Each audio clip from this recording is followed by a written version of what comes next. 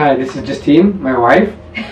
This is Robinson, my husband. We have not been sailing on our boat recently, as anybody who watches this channel knows, because this boat is a construction zone. Oh, and also we have been self-isolating because, of course, of the virus situation, and so therefore we're watching a lot of movies. We thought it would be a good idea to maybe review some movies that are loosely related to the subject of sailing and the sea. From the perspective of sailors and people who live on the sea. And on the subject of reviewing films about water, ocean, sailing, we're also completely drenched as we do these reviews. Captain Ron, may I have the camera, please? Legendary movie. The legendary movie Captain Ron, or Captain Ron, directed by Thom Eberhardt. Eberhardt or Eberhardt? Eberhardt, yeah. It's a 1992 film. It's a comedy film, but more specifically and more rare, it's a nautical comedy film. Yeah, early 90s, Home Alone type humor.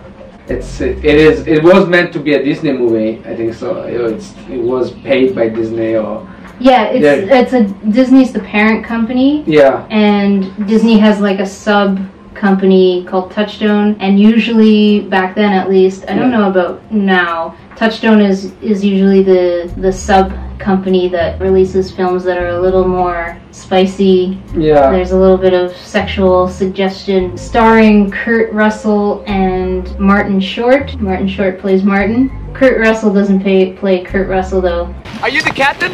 Yeah, Ron Rico. Ron Rico. Ron Rico, yeah. Which in Spanish is tasty rum. Rich rum or tasty can be muy rico. It can be very tasty, very...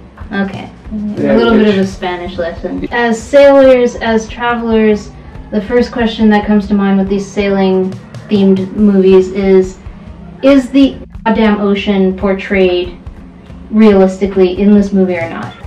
Absolutely not. Sailing lessons continue about as well as can be expected under Captain Moron's direction. I don't think there are two scenes in the movie, literally, where the conditions are the same. They filmed the movie throughout different sections and then they spliced different movie. They had 1 day of helicopter shots.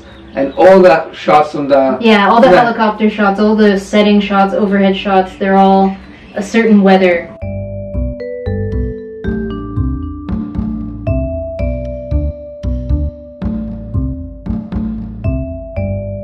The sailboat is being chased by... Pirates of the Caribbean. Yes, pirates. Which will be one of our movies we're going to review. Yes. We're still discussing whether it's nautical. I say there's not enough sailing or even ocean in the movie of Pirates of the Caribbean. There's so much... Pirates of the Caribbean. Okay, it's not a sailing movie. Pirates is literally about a captain, boats, sailing boats specifically, tall ship boat.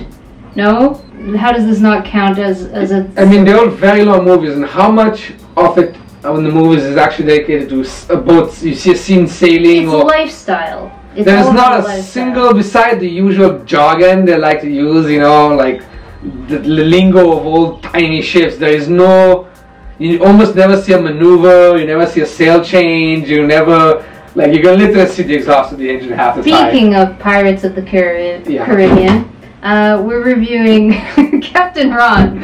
I think Captain Ron inspired Jack Sparrow, definitely. Thinking about the demeanor, you got this the alcoholism kind of like, and... Yeah, the alcoholism, the kind of loose... Speaking of Pirates of the Caribbean, we are reviewing Captain Ron. We got way off track straight away. I guess I should do like a synopsis of the film. So a short description of the film would be a normal suburban family in Chicago. The father, Martin, works downtown in the office building, and the wife is at home working on architectural plans or interior design of some sort, and they've got 2 kids. They inherit the sailboat.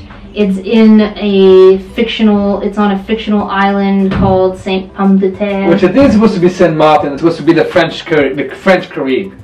And then they make their way to the the Latino Carib, and then that's the whole point. And then they get to Cuba, and then they get to, yeah. So they're making that semi-fictional, semi-real. Because then, yes, they end up going to Puerto Rico. The film was actually shot entirely in Puerto Rico, and then they are making their way up to Miami. And who knows?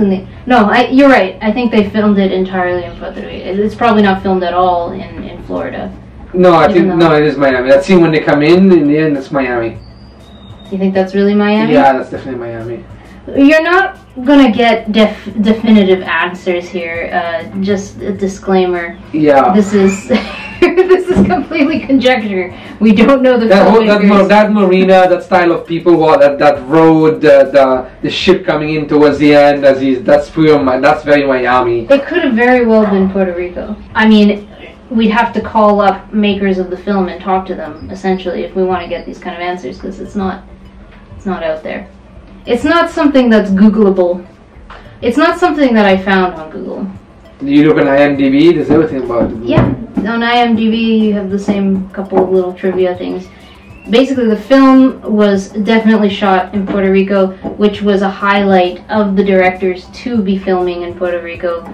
As you read on IMDb, it was said that John Carpenter wanted to film, who often films with Kurt Russell, was considered for directing the film because he wanted to film in Puerto Rico. He wanted to film in the Caribbean. Yeah, he liked the idea of having 6 months paid vacation as you film. I didn't finish the synopsis of the movie. Sorry. The synopsis is the family, upon inheriting the boat, they're trying to get it from Saint Pomme de Terre to Miami, and of course they don't have any experience with the boat. They have to get somebody to help them sail it there. The brokerage that they're trying to bring the boat to get it sold hires them or gives them Captain Ron to be the person. Yeah, because he finds out that the boat he's not going to earn anything from selling it as a broker. Yes. So he sends them some local captain, sending them some professional. And all sorts of hijinks ensue because Captain Ron is a character. And I've been wondering with this movie, is Captain Ron the main character, or is Martin Harvey the main character? Who are you supposed to be more identifying with? I think Martin. I think we're following Martin. It's actually Martin. Robbie says that he identifies more with the character of Martin Harvey. No, I feel that was the point of the director. That's what the director. I'm totally like for Captain Ron. I don't. You're for Captain Ron, or you are Captain Ron? I feel like I'm Captain Ron, except I don't drink. So. Doggo break. Doggo break. Choco, don't bark. No barking. So Martin is your typical, protagonist of your typical 90s Hollywood. You know, he's the, normal, super square dad that has never had an adventure in his life. But he wants to have the adventure. Yes, he's there. He wants to have the adventure, but he wants to have his very controlled square adventure. He wants to have an adventure, but in his rules, which is a lot of what people think when they go sailing. Is like, they say like, I'm leaving and I have this budget and I'm going to spend this much money and I'm going to go this and this places and this and then like I want to do this in 4 years, and most people end up doing it in 10. The most realistic aspect of this film, I think, is this idea that Martin Harvey, the dad, starts out and is really gung-ho about this adventure.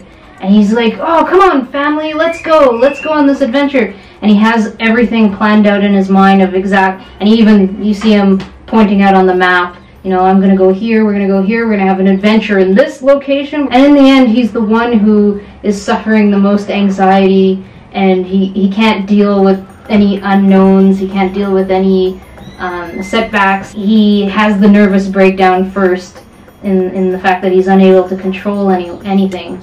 She's eating my brain. He's the last one to learn to go with the wind and the current and go with the flow. To me, well, the drop a lot on his face, so I definitely feel sorry for him. Yeah, you gotta feel sorry for him too, yeah. You gotta feel sorry for the character because if somebody was trying to steal your wife immediately, Yeah, if someone's all handsy on your wife, yes. Or hitting on your daughter immediately. And giving alcohol consistently to your, 10 or 11-year-old kid. Again, touchstone movie, not a Disney movie, for these reasons. It bombed at the box office. It wasn't critically acclaimed when it came out originally in 1992. And then it became a cult movie, I think. Do we consider it a cult classic? Definitely, yes. It's a cult classic among sailors. Yes. Oh, what's the name of the restaurant that they go to there? I think it's called Ted's. No, Ted's is... No, they were supposed to go to Ted's and they got the island wrong and then... yeah, okay. It's a Chinese lady... A Chinese restaurant built in a plane on the beach. Yeah. It is a very... It's the coolest location. Of course, the daughter and the family's kind of complaining when they roll up. As they roll up, they anchor.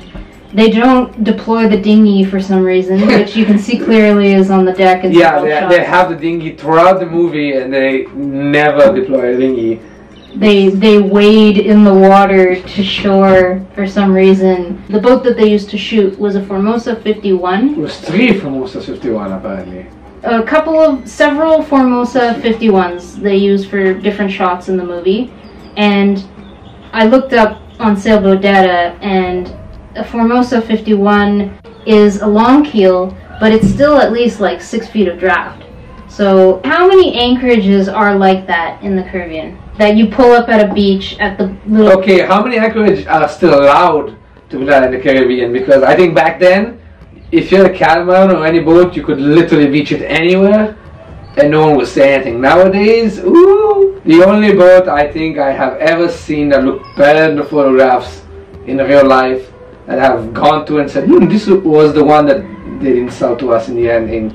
Yeah, the first boat that we tried to... The first boat that we tried to buy in Canada. The pictures were pretty bad and we walked in the boat and the boat was immaculate. Like, I've never seen such a turnkey ready boat. There's the old saying that the best day ever for a boat owner is the day you get the boat and also the day that you sell the boat. Well, he's happy with his boat in the end, but... I really like the idea that the boat is worth, what, like more than $200,000? Yeah, you got the photograph of the boat and then the real boat in front of them. We audibly laughed in the scene where they're all excited to go pick up their multi-$100,000 boat, and it most definitely is not worth that. How much do you think it's worth less than perfect? Less than perfect condition. Yeah. Which is every boat. The movie starts really upbeat, and everything is normal, family, comedy type style. Our character Martin is going to work. He's entering his building, and the glass is shattered on the ground in front of the building, and for some reason, I have a memory of the first time watching this movie that it was somebody who jumped out a window, and that's why it was smashed on the street. But upon viewing it again, I realized that no, it was just a window that fell out by accident, and they're discussing in the elevator, crammed with cold, people going to work and sneezing. The guy next to our main character is saying... I mean, we all have things we want to do in this life. Before we get a chance to do them, some window falls on us. One moment, you're just minding your own business, you've got plans for the future, and then next moment, slam, you're grinded by glass on the street. You're like shredded meat. You're shredded meat by glass on the street, so... Or you catch a disease and die, and the lady goes, achoo! And you goes, ah! I always thought that this movie was a very accurate portrayal of the sorts of things that gets people inspired to go cruising. It starts out very realistically of like, this is how you're inspired to go cruising. We don't know anything about sailing. And even the excuse in the end, oh family, let's go cruising, and the wife's like, no, we got too many responsibilities, we can't leave our life here. And the realisticness of saying, oh, but my daughter's got a scummy boyfriend who wants to marry her here. Okay, time for a vacation. We're bringing the kids. Here we go. The boyfriend's scummy? Why was he scummy? He's like, hey. That's scummy. Hey, Dad. Hey, Mom. I think he says, yo. Yo, Mom. Mom and Dad. Yo. Mom. Dad. The motivations of our characters are very realistic, I found. Which shots are shot in the boat and which ones are shot on a set? Oh, that's interesting. I think they had a set of the entire boat and the interior, and they decided, like, I have a feeling the engine room to me was way too small to get a crew in there in those times. I don't think there's an engine room on the Formosa 51. Maybe if you're watching this, if you have a Formosa 51, you can put some links to a photograph of. I could not find an interior shot of what the engine room looks like on a Formosa 51. The only boat thing is the cabin looks similar to the actual Formosa. See when the daughter's doing something in the cabin, that's one bit to be forward, like when she's cleaning herself, like from the engine. Yeah, she's somewhere. It could be the interior.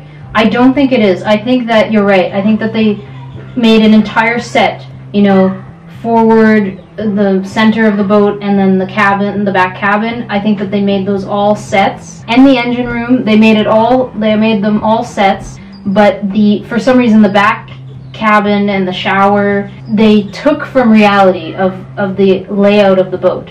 The layout of most Formosas doesn't seem to be the layout that is portrayed in the movie at all, except for the back cabin. No, there is some scenes. The scenes when they come in and out, like the saloon looks very much like the actual boat.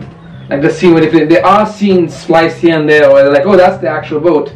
But then there's scenes like, especially when there's a lot of them, like even the back cabin, like in one scene when she's cleaning it, it looks like the boat cabin, but then when Captain Ron comes in and they're making love in the shower, that looks like a set. Like, yeah, it depends on which angle. If anybody's standing up straight and you can see more than the top of their head, they probably shot that in a set, because you stand in a boat, and when I film you in the boat, and we have a pretty tall boat, in a lot of cases, I mean, even here in our saloon or salon area, you can, if you're standing in this huge pilot house, you can see the top of the boat in most camera shots of my camera, even though, I mean, I have a certain kind of lens, but for the sake of filmmaking, I think that the headroom is too small. I think that they don't like the look of claustrophobia for a full-length feature film, because that's the other thing too. I was trying to figure out, like, why not film in the boat? Yeah. You have a set, you can move the set around. I mean, for shots of the interior of the boat, I noticed they had to make the set move. Actually, they moved the camera and it had stuff being pulled with wires. I think that's how they... But that's so complicated. Just, I mean, here we are, we film on our boat all the time. There's nothing wrong with it. It's a little bit claustrophobic. It could be difficult for, I guess, older camera equipment to move that all off and on a boat. There must be some practical reasons like that why they don't film on a boat, but in the end, all I can think is there's a scene near the end where Captain Ron is discussing with Martin, you know, like, good job, you know, you finally did things right. You're finally getting a hold of this seamanship thing, and it was decided for me when I was watching that scene that it's a set. But then they had to move stuff around, they had to move the set around, they had to make it seem like the boat was under sail. And that's more complicated to me, to get a room or a recording studio somewhere where you have to, like, move stuff and move the camera and have people, and even this idea of making it seem like, whoa, we're healing, that could all just be made very easy by having the boat at a dock. You have some people on the side of the boat, it tips the boat a little bit, you move the boat around. I don't know. I don't know these things about, you know, feature-length filmmaking. Two people purposely rocking a sailboat can, like, really get it rolling. It's incredible how little weight you need to move from one side or the other in the right movement. So, again, if you're trying to film a movie and get the feel of a, oh, we're at sea, or we're sailing the boat, or things are rocking around, or, you know, they have the scene where there's this big storm and everybody's panicking, would it not be easier to feel what the characters are feeling by actually having them on a real boat?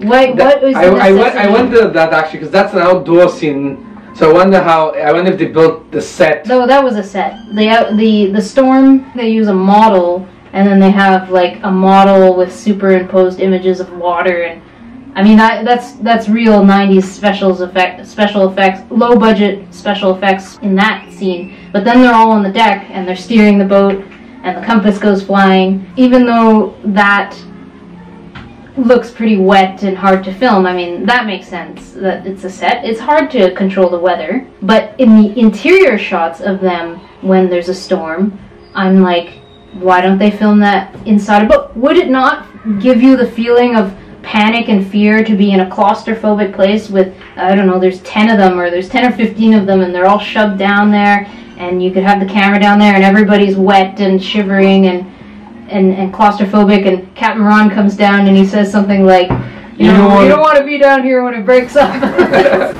You folks don't want to be down here if she starts to break up. I read some reviews of this film when it came out, like 1992, you know, the Los Angeles Times or whatever, writing about this film.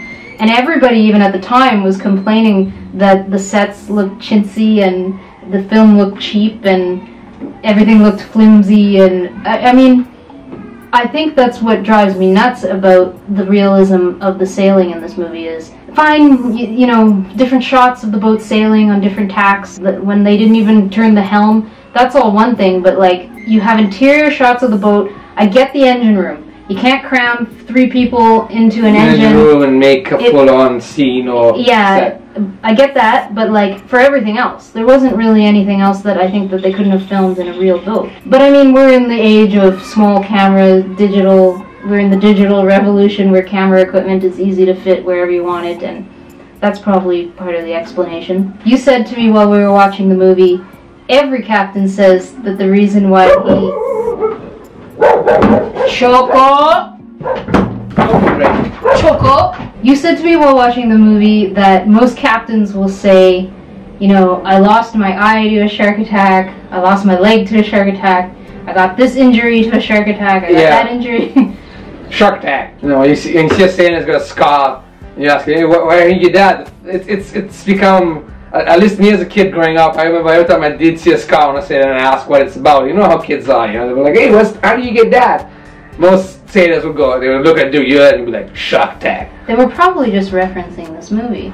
I wonder, The nonchalant, swashbuckling, like pirate-like, but good-hearted, but will steal things or ruin your items and your equipment in a heartbeat, will let your anchor go overboard without a second look. I don't know. We know people like that. We all know our versions of that, and I think he just got the character was done well.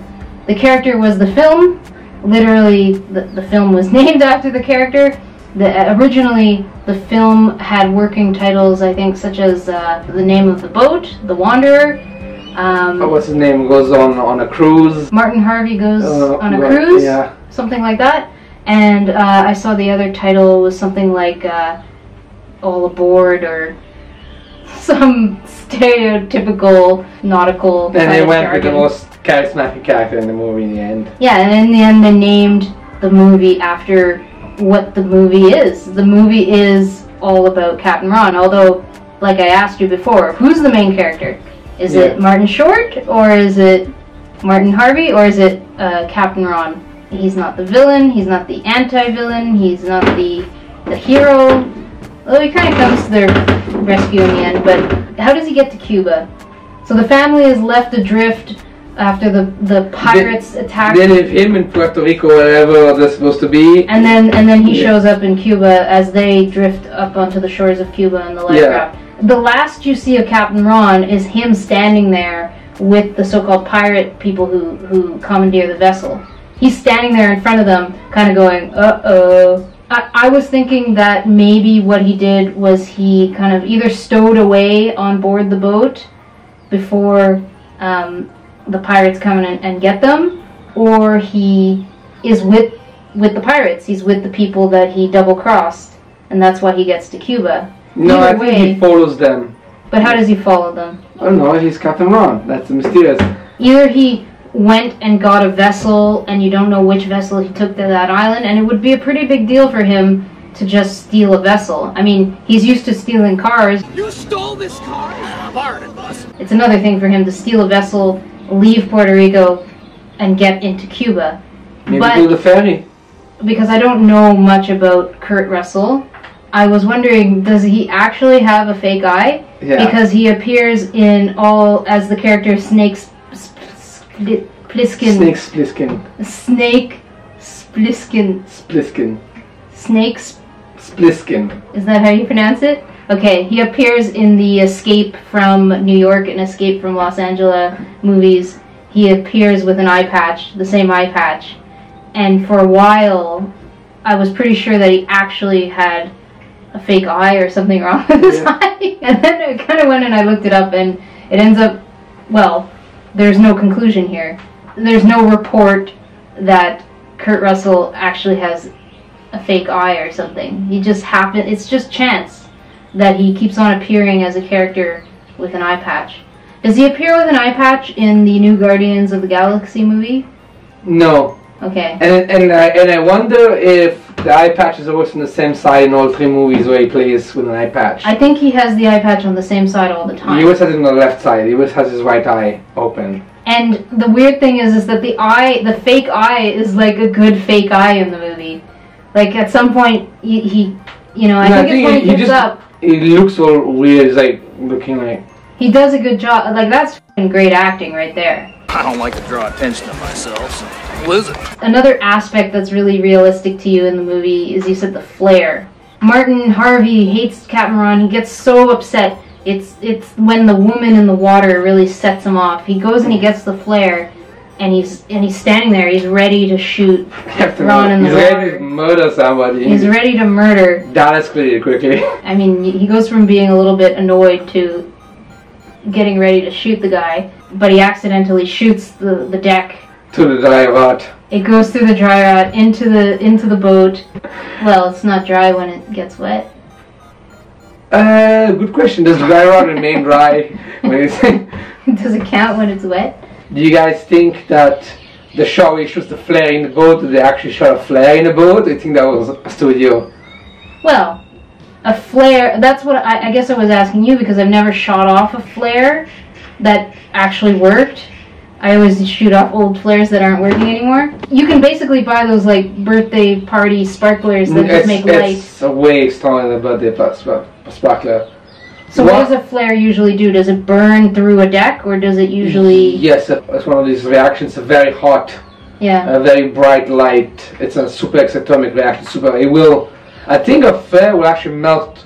It will not melt to a steel deck, but a flare that lands on an aluminum deck will go through it. Yeah. I think so. A flare is hard enough to make a hole through an aluminum deck.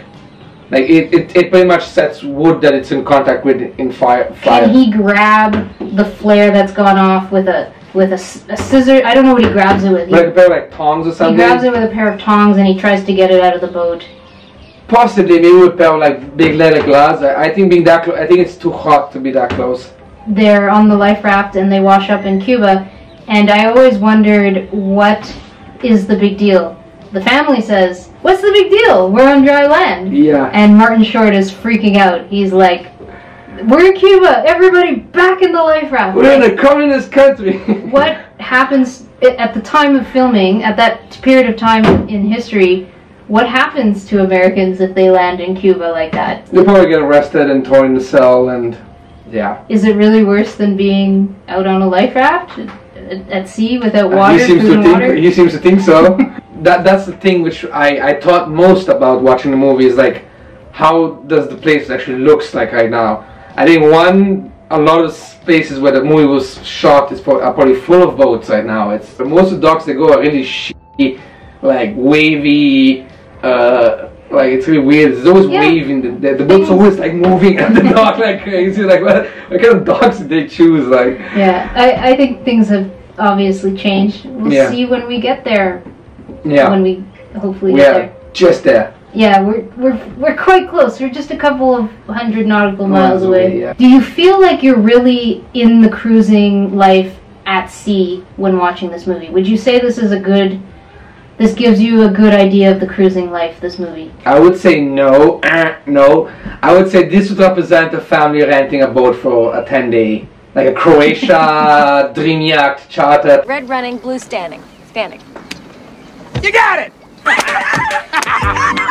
Even though this movie is supposed to be the story of a family which comes together in a time of hardship, the unexpected adventures, they even turn their boat away in the end from the dock and say, no, we're going to continue sailing out to sea. It's supposed to be like the characters grow and become more seaworthy. Yeah, they're cleaning and repairing the boat throughout the movie. Oh, and that's a big problem. I mean, that's the most unrealistic thing in the movie, of course, is the idea that they scrub the deck a couple... That they varnish and sand during the trip. They scrub and varnish for a couple of hours, and the boat goes from looking like dilapidated dry rot to... Now the boat might be worth $200,000 if they get it from point A to point B. I think they probably looked for 3 boats. They had one that really looked dilapidated. It's perfect, don't touch it. Yes, and of course they filmed this movie with several different Formosas. And one of them is spotless. And it almost doesn't look like a Formosa actually. It looks like it seems like a more thick, it seems to be longer and have more thick deck. Well, the different Formosas have different layouts and builds. They used the more dilapidated one for the first scenes of when the boat's supposed to look dilapidated. And even when it looks dilapidated, if you look carefully, it's not. They took they just put some shit on the deck. They put a lot of shit, they tied some palm fronds on it. I read that they used another version of the boat for when they're shooting up the boat, when the pirates are shooting at the boat, and then of course they have another version of the boat that they use when they're sailing around. There's a version of the boat that sails well, there's a version of the boat that looks shitty, and there's a version of the boat that was sacrificial that I guess that they could blow things up. Why do you think this movie is important to the sailing community? Well, for one, it's the first of its kind, and secondly, it's the last of its kind. And it's the last of its kind, exactly. It's the first and last. Or is it? I hate everything about you, you stupid ugly. $1 million budgets, making several $1 million at the box office. Will this happen again? Will there be another sailing nautical comedy